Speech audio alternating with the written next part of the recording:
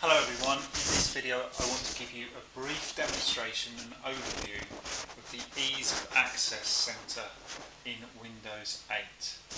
Now the Ease of Access Center is a central location where you can go to on your computer and you can change the accessibility settings to make your computer easier for use. In the center you can change how you use the display, keyboard and mouse, and also sounds to help you.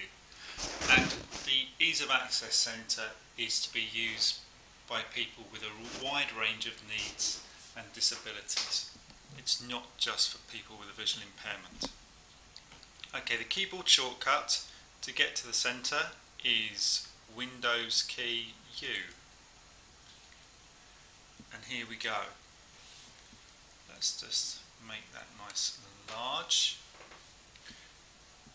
Now what I want to do in this video is I want to show you and talk briefly about all of the options in the Ease of Access Center. I'm not going to do any of them in depth.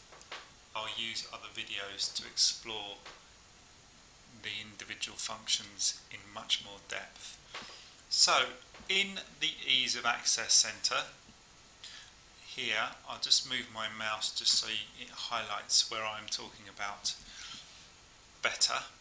So you've got a magnifier. Now this magnifier obviously makes things bigger on the screen. You've then got Narrator, which is the voice function, the screen reader. Everything which is on the screen is described by a voice. You can start up an on-screen keyboard and you can set up a high contrast theme, which a high contrast theme is just all the different colours that are normally available that you see on your screen are kind of stripped down, and the display only shows a couple of colours like black and white most frequently. Some other settings that you've got within the center is using a computer without a display,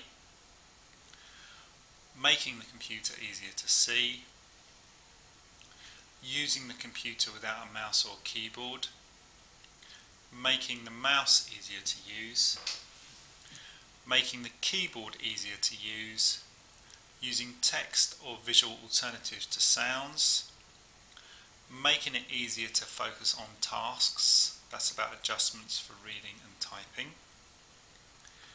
And then finally, making touch and tablets easier to use. So there you go. That's all the different options within the Ease of Access Center, and that's it. My overview is very, very brief. Watch out for other videos where I'll go into these individual settings in much more depth and explain them some more. Thank you for watching. In the comments below, please let me know how useful you find the Ease of Access Center.